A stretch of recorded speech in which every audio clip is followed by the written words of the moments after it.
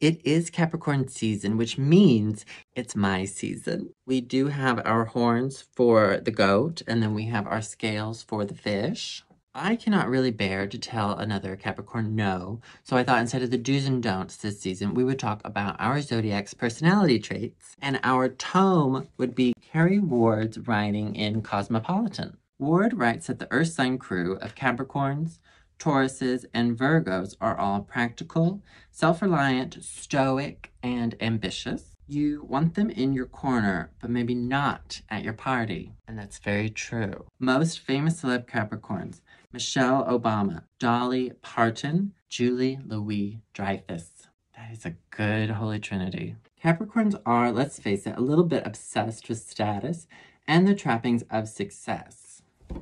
I think that's like case by case scenario. This surprised me, but Ward writes, knees are a turn on for Capricorns. And I'd love to debate this, but I was literally just at the Met Cloisters the other day, staring at this sculpture and thinking, those are some nice knees. All Caps are suckers for retail therapy, including designer stores, art galleries, showrooms, places where you can window shop and glimpse into the material world that the rich and famous get to enjoy. Once again, eerily accurate.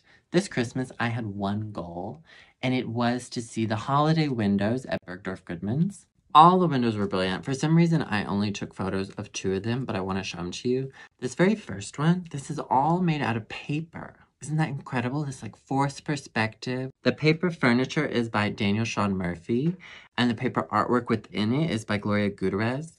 It's incredible. And then this other window, this was all mosaics. And these mosaic animals were so beautiful. They are by Joanna Burke. The detail, the inventiveness, the creativity, the texture, I can get enough. Anywho, just to say, Cosmo, you're not wrong. Happy birthday to all my fellow Capricorns who've already had their birthdays. Mine is about to come up. It's a wonderful feast day, and we're gonna get through this together.